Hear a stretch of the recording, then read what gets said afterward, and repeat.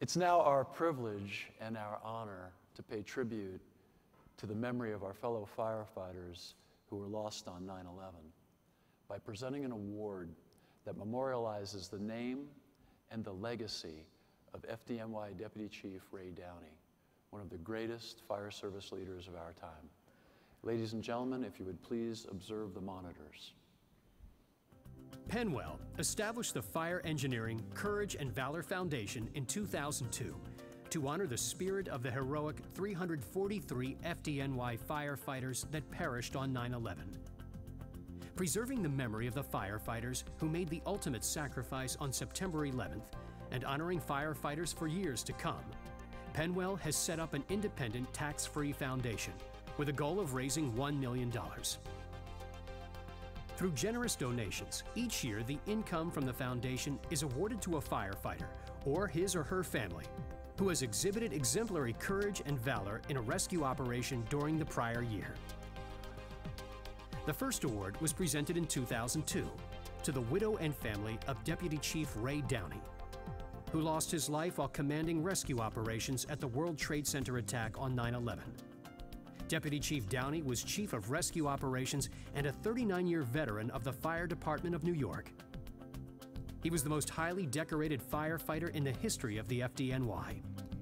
In addition to his great courage as a firefighter, Deputy Chief Downey was nationally known for his pioneering efforts in the field of technical rescue and was the unofficial leader of FEMA's urban search and rescue teams, which he trained for disaster response throughout the United States and the world. Deputy Chief Downey commanded rescue operations at many difficult and complex disasters, including the Oklahoma City bombing, the 1993 World Trade Center bombing, and many natural disasters worldwide. For a lifetime of unparalleled service to firefighters and citizens alike, and in remembrance of the courage and valor exemplified throughout his life, the Courage and Valor Award, presented to one extraordinarily courageous American firefighter each year, now bears the Downey name.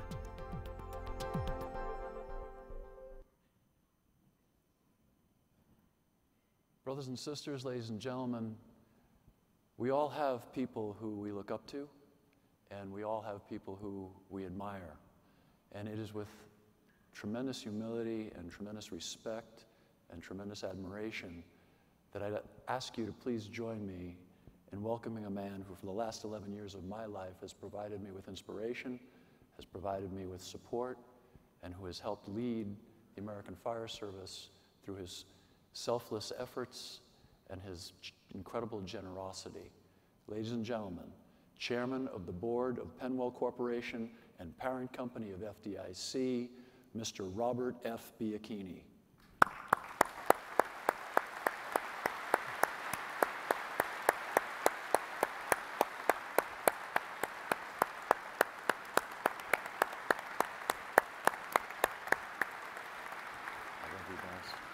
Thank you.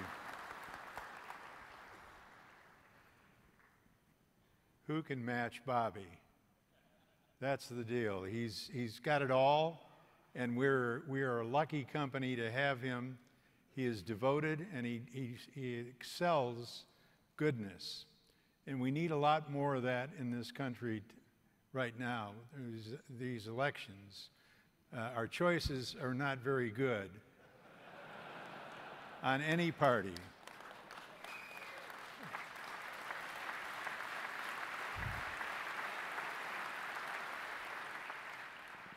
I'm not going to give a speech on that, but we all are suffering because we don't have leadership. But we have it here at this show, and we go to the core with guys like Bobby, underscoring what it's all about. We have to give more, we have to be more, and I think Penwell is trying to encourage that. So I'm going to talk about a great man, and I knew the man, and I'll start with that. So good morning, ladies and gentlemen. This morning, I am again honored to be here with you celebrating the life and legacy of Deputy Chief Ray Downey, by participating in the 89th Annual Fire Department Instructors Conference International. And I mentioned that international, it's growing quite consistently, so it's great that we're doing that. On behalf of all of us at Penwell, welcome to FDIC International 2016. As the chairman of the board, I am very proud to be able to support and direct the most meaningful fire service training and educational event in the entire world. And I mean that entire world. There's no one that puts on a show like we have here with your support, and it's really a pleasure. We have many other activities, but this is the heart and soul of Penwell. And the people that are here are the most important people that and honorable people that we deal with, because we're all over the world. So we know what how lucky we are that we have the kind of principles here. This morning, I am once again deeply honored to participate in this presentation of Ray Downey Courage and Valor Award. Chief Ray Downey was an extraordinary man who I first met 19 years ago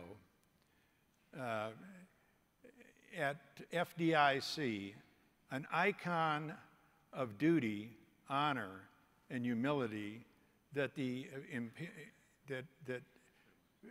epitomized throughout his life. This is the bread. Those in my generation, we look to people of character and honor and integrity. He's the man that fills that, and he had a great sense of humor. He did all kinds of things, and I'll stop at that, but he's just an entirely great guy.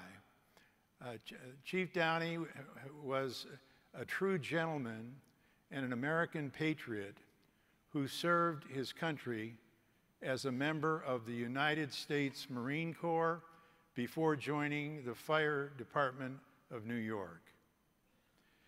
Chief Downey set a high bar as a citizen, as a Marine, as a father, and as a husband and a son.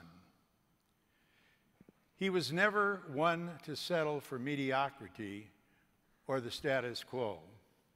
His goal was excellence in all he set out to do. Chief Ray Downey personified fire service courage, valor, until his death on September 11th, 2001. And so it's more than fitting that this award bears his name, recognizes his contributions. This morning, we gather to honor another true American hero, New Haven, Connecticut firefighter Jason Rivera. Now, please join me in welcoming FDY Battalion Chief Joe Downey and Chuck Downey, Ray's sons, for the presentation of this 2016 Ray Downey Courage and Valor Award. And I'm going to say that without these two gentlemen working with us and Bobby, we often have difficulty making the number of people that are put before us, and they are really helpful. So let's give them a big hand as they come on stage. Thank you.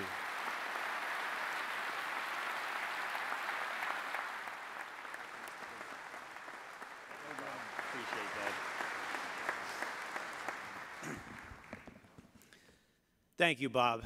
On behalf of the entire Downey family, thank you to continue to memorialize the legacy of our father with this tremendously important award. This year marks the 15th anniversary of that tragic day on 9/11, when we lost our dad, along with 342 of our brother FDNY firefighters. In their memories this morning, we recognize the actions of firefighter Jason Rivera, whose actions exemplify the very best in firefighters. But before we begin to tell Jason's story, we want to express our family's gratitude to the Courage and Valor Foundation. We would also like to thank the Penwell Fire Group advisors and staffers who are continuously on the lookout for particularly courageous acts to request nominations. The selection process has several components, each involving firefighters from across the country. We receive reports of unparalleled bravery, and it is always an extremely difficult task to narrow it down to just one firefighter, whose actions rose above all others. But in the final analysis again this year, there was one who stood above the rest. One candidate whom my brother Joe and I agreed reminded us of his actions of our father, Chief Ray Downey.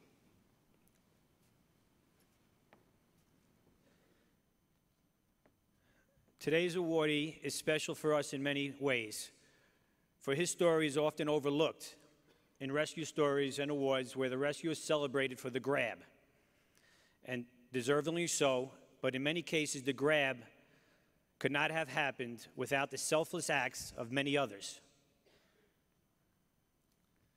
This is one of those stories where the nozzle man made the rescue possible, but not without dire risk, not without great personal danger, and not without sustaining significant injuries.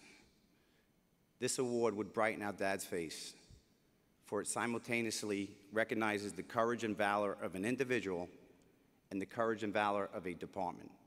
Today we celebrate the success of training, courage, teamwork, and the importance of everyone performing their function on the fire ground, supporting the mission of the team to its very best of their abilities. Here is Jason Rivera's story. Just past midnight on March 1st, 2015 in New Haven, Connecticut, Engine 6, Engine 9, Engine 4, Squad 2, Truck 2, Emergency Unit 2, and Car 34 were dispatched to a reported structure fire on Dickerman Street. Firefighter Jason Rivera responded on Engine 6 out of the Dixwell station and was assigned to the pipe position. The call was approximately 500 yards from Engine 6's quarters, which allowed for a quick response. Truck 4, which responds from the same station, was already out on an alarm and would be responding from a district away, delaying the first due truck significantly. This factor also delayed placement of the second due engine. On arrival, Engine 6 transmitted a 73 for a working fire in a 2.5-story balloon frame wood dwelling, with fire venting from the second floor windows and out the front right door. The fire burned down the stairs. One of the occupants had propped open the door with a shopping cart, creating a flow path. The stairs were on fire from top to bottom. Lieutenant Wadley of Engine 6 continued his size-up and ordered a 1 3/4 hand line to the second floor. At this time, a report of a victim trapped was relayed as Engine 6 began a rapid deployment and an aggressive attack. Since Truck 4 was delayed, engine companies were assigned the primary search. Firefighter Rivera began to control the stairs and made a push under high heat and zero visibility. On the way up the stairs to the second floor, they were met with heavy hoarding conditions and a well-involved structure fire. Engine 6 began attacking the fire and was making headway. At this time, the firefighter assigned to the hydrant radioed that the hydrant was frozen and an alternative water source was needed. Engine 9 quickly backed to Engine 6 and laid hose to a secondary water supply. During this time, the attack team was thinking about the life safety of the victim and knew that survival would be predicated on maximizing the 500-gallon tank on the engine while the relay was established. Firefighter Rivera continued to push in and extinguish heavy fire until his attack line became hung up at the coupling. Lieutenant Wadley asked Rivera to try to hold his position, while he attempted to correct the hose line issue. Having a hand tool and knowing that Engine 4's crew was attempting to gain access to the third-floor stairs where the victim was thought to be, Firefighter Rivera, still alone in zero visibility with high heat pushing down on him, breached the wall from the living room to the kitchen. He alternated playing the line into the hole and in front of him into the heavily involved kitchen. He managed his tank water and held his position despite the fact that his body was being burned. His actions made the Charlie side of the structure more tenable for Engine 4 to perform the primary search. Engine 4 was able to make the stairs in the rear to the third floor and quickly locate an unresponsive male. They moved the victim to the rear yard, where they had to negotiate a fence and deep snow. Because of the conditions, Captain Celentano had the squad and Engine 4 crew pick up the victim and place him over his shoulders. He delivered the victim to the waiting EMS crews. While Engine 4 moved the victim around the structure, Engine 6 completely ran out of water. Firefighter Rivera backed down to the bottom of the stairs. When water was reestablished, he and his crew made an aggressive push on the second floor. After their self-contained breathing apparatus ran out of air, Firefighter Rivera reported out with Lieutenant Wadley. That's when Rivera realized he had unbearable pain. He removed his bunker pants and discovered that his knees and shins were shedding and blistering. He notified Lieutenant Wadley and was evaluated by EMS. He was transported to Yale New Haven Hospital and then transferred to the Bridgeport Yale Hospital burn unit. He had second-degree burns on his waist and wrists and third-degree burns on both of his legs that necessitated skin grafts and surgery. The fire conditions and the lack of water would have led many salty firefighters to knock down as much fire as possible and then back down until a positive water source was established. Firefighter Rivera operated in high heat while conserving water to ensure the rescue could be completed.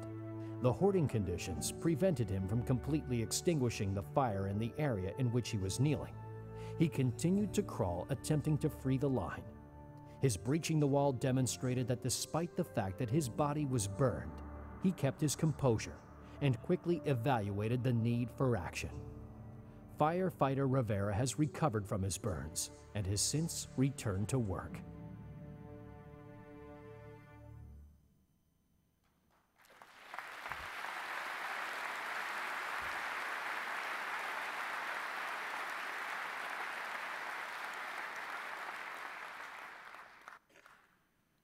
Firefighter Rivera has amplified the highest tradition of the fire service by maintaining his position despite sustaining significant burns, thereby affording his fellow firefighters the opportunity to effect the rescue of the trapped civilians. His courage, perseverance, selflessness effects are to be honored. Firefighter Rivera dedicated an aggressive action in support of his fellow firefighters. Saving a civilian's life are in the highest tradition of the New Haven, Connecticut Fire Department. Firefighter Jason Rivera has been a member of the New Haven Fire Department for almost 2 years. Previously, he was a member of the Stamford Fire Rescue Department for 16 years and had risen to the position of captain. He was Assistant Chief of the Newton Hook and Ladder Volunteer Fire Department, where he lives with his wife and sons. For this extraordinary courage and valor, Penwell and Fire Engineering are honored to be present through the firefighter Jason Rivera with the 216 Ray Downey Courage and Valor Medal, award, and along with a $35,000 check for the Fire Engineering Courage and Valor Foundation. It gives me great pleasure to introduce to you Firefighter Jason Rivera, the 2016 Ray Downey Courage and Valor recipient.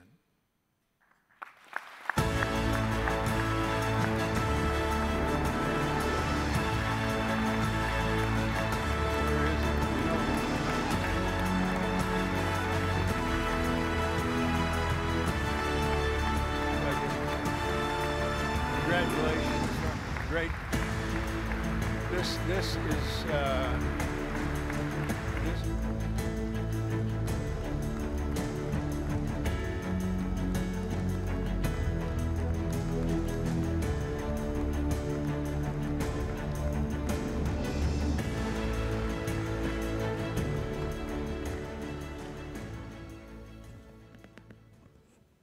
Good morning. Being recognized by the Downey family, Chairman Robert Biachini, Bobby Halton, Diane Rothschild, and the entire Courage and Valor Foundation humbles me. Their dedication and work exemplifies the traits of the man that this award is named after. The American Fire Service will never forget September 11th and the courage that was displayed that day. It's hard to feel deserving of an award named after such a pillar of our profession. And while I did not know the man as a young firefighter, I was influenced by his books and teachings. Words cannot express my gratitude for this honor. I'm not one who likes recognition or the spotlight. I just love going to work, being a part of the team, and doing the job. My recruit instructor, Captain Frank Ritchie, and Lieutenant Justin McCarthy, stated that was one of the reasons they nominated me. No fire is contained or rescue is made by one firefighter. It takes a team. However, in any team, one member can make a difference. While no firefighter's deeds will live up to the legacy of Chief Downey, we all have the ability to strive for that example. Everyone in this audience has a responsibility to mentor and train the next generation. I was fortunate from the age of 16 to have had incredible mentors along the way from great departments, both career and volunteer. Boonton Township and Picatinny Arsenal Fire Departments in New Jersey, Stamford, Connecticut Fire Department, Newtown Hook and Ladder in Connecticut, and last but not least, the New Haven Fire Department. To the guys who came out to Indy to learn and support me, Lieutenant Brigham, Josh, John, Kevin, Captain Palmer, Captain Ward, Sean, Mike, your support, friendship, and brotherhood mean more than I could ever tell you. I would also like to recognize all the members of the New Haven Fire Department who operated at this fire at 67 Dickerman Street. If it was not for the courageous efforts of every member on scene, a successful rescue operation would not have been possible. And I'd like to especially single out Squad Company 1 and Engine Company 4, who made the rescue and removal of the unconscious victim. These guys did an amazing job locating and carrying an adult male victim out from a second-floor apartment, down a flight of stairs, and through the backyard in about 3 feet of snow. It was a tough fire right from the get-go, with many challenges that needed to be overcoming. Hoarding conditions in the house, and a heavy fire condition rapidly extending throughout. All the companies worked tirelessly together to accomplish their tasks and bring the situation under control. Everyone on scene that night should be recognized for their efforts. Lastly, and most importantly, I especially need to thank my wife, Christine, for always being by my side through thick and thin. I'm not really sure why you're still with me after all these years, but I'm very lucky to have you. You have no idea how your support has always and will continue to give me strength. You were my rock when I was laid up with my injuries, somehow taking care of the kids, the house, and still finding time to visit me every day in the hospital. All the times I work long hours, miss holidays, come home exhausted, you step up and take care of whatever needs to be done. You truly are amazing, and I cannot tell you enough how lucky I am to have you. You're the glue that keeps our family strong.